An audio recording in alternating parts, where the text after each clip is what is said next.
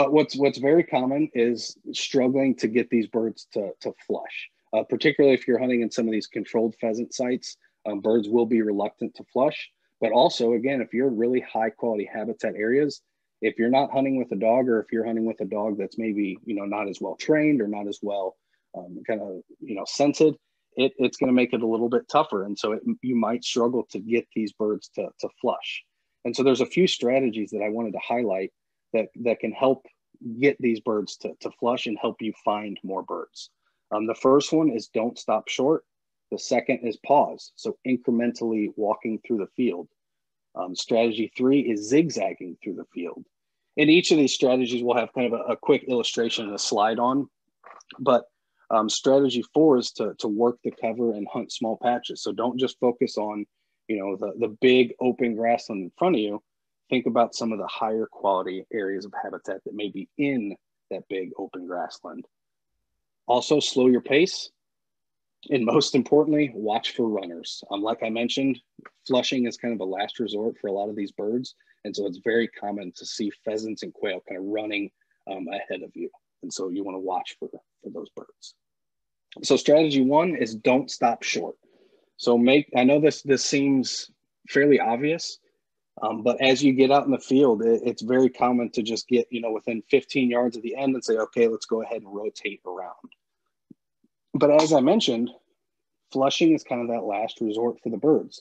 And so very commonly, they're just going to slowly either walk or run ahead of you until they get to kind of the edge of that field or the edge of the habitat that's there. So working all the way up to the edge, very oftentimes there's going to be lots of birds kind of tucked in that very end of the field. I've had several hunts where the only birds that I kicked up, that specific day were in the last, 10 feet of that field. And again, that's just because these birds are just slowly walking or running away from us as hunters instead of flushing up. So make sure that you kind of hunt that entire field and don't stop short. Another really useful strategy, and this is something I do even if I'm not, struggling to get birds up in the air, it's to pause and to hunt incrementally. Birds will often hold tight when they hear hunters kind of moving at a steady, consistent pace, especially on some of these more pressured public sites that get a lot of pressure. These birds start to pick up on kind of the nuances of hunters, that a lot of hunters are just going to walk at a consistent pace, and it doesn't really give them that feeling of actually being, stalked or being hunted. And again, they probably don't view us as oh, we're out there hunters, but as being as predated.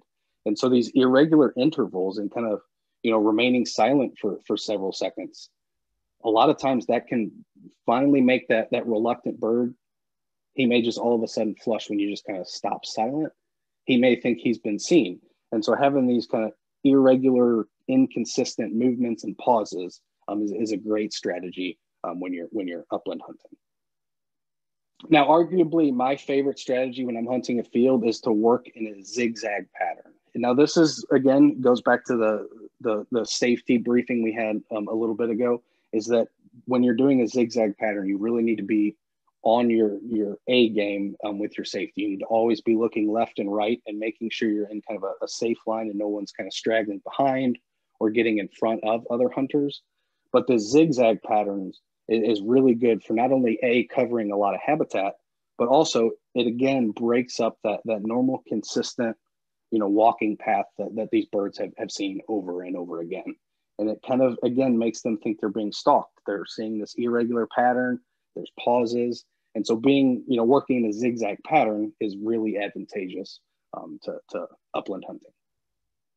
And this is one of I think the more important, I think one of the overlooked aspects of upland hunting is focusing on the cover and hunting the small patches. And so maybe you're hunting, a 640 acre grassland field. Well, if it's just all kind of this monoculture of just even grasses, if there's an isolated pocket of either shrubs or other thickets and woody growth, those areas very oftentimes will hold birds. And so a lot of times I'm looking for habitat differences. If you just look out there and everything's consistent, look for where those differences are. Maybe there's a shallow dip in a field that tends to hold a little bit water. chances are that's going to impact the vegetation that's growing in that specific area as well. And so these are the kind of things I'm looking at when I'm going through the process of, okay, how am I going to hunt this field? Is just looking for those essentially outliers in that field can be really advantageous. And also slow down your pace.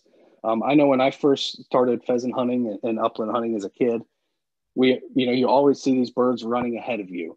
And your first instinct is, well, if they're running ahead of me, I need to move faster to catch up to them. But very often when you're moving faster, all you're going to do is either cause those birds to continue running, or they're just going to simply freeze and let you walk right by.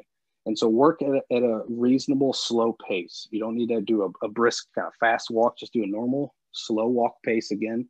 Pausing and having these irregular intervals can cause those birds to feel threatened.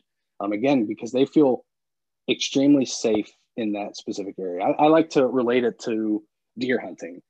So if you're walking through maybe a real thick area where you expect a buck to be bedded, if that buck feels safe in his bed, he will let you walk within 5 feet of him before he finally takes off.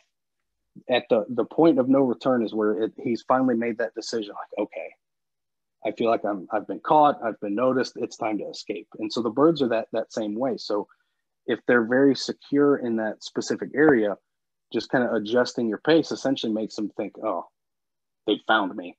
And that can oftentimes cause a flush as well. And the last strategy, and something to really pay attention to, is runners, particularly with pheasants. Pheasants are notorious for just running ahead and trying to evade hunters without flushing. And if you do see this, that's kind of a good indication that either you need to rethink your wind direction, you need to maybe rethink how you're hunting that field, and probably you need to slow your pace down a little bit as well. But when you do see these pheasants kind of take off running ahead of you, note where they're going to, because chances are they're going to an area that has that heavy cover that we discussed earlier. That's, again, an area they feel safe and secure. And so when they're running in these grasslands, typically that's where they're going to be running, is to find these areas of heavy cover where they can kind of hunker down and feel safe. And so note where that cover is. And then after a few minutes, kind of continue hunting the field towards that area, but then make sure to push through that heavy cover and to hunt that heavy cover. And chances are you'll find that bird in there. But again, when you do kind of reposition yourself to hunt that cover, you want to make sure that the wind direction is blowing from the bird to you, so that you can kind of have that stealthier approach without all your sound blowing straight to the bird.